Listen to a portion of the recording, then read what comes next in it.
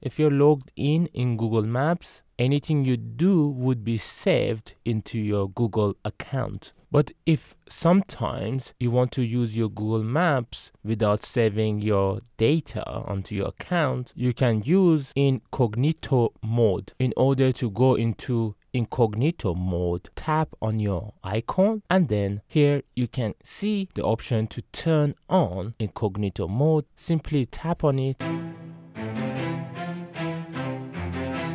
Then you can read what Incognito means, what it won't do, and its limitations. And if you touch on learn more, you could then touch on continue and read more about what does Google Maps in Incognito mode means. I would also put a link to this article in the description. Going back to the Google Maps, you could close this message and now use Google Maps in Incognito mode. And once you have finished using Google Maps and you want to go back to your account, all you got to do is to go back by tapping the back arrow and then tapping again. Next to your search, if you see a cross, tap on it, and now you can see the Incognito symbol. Tap on it, and then here you can see the option to turn off Incognito mode, and then it will sign you back into your Google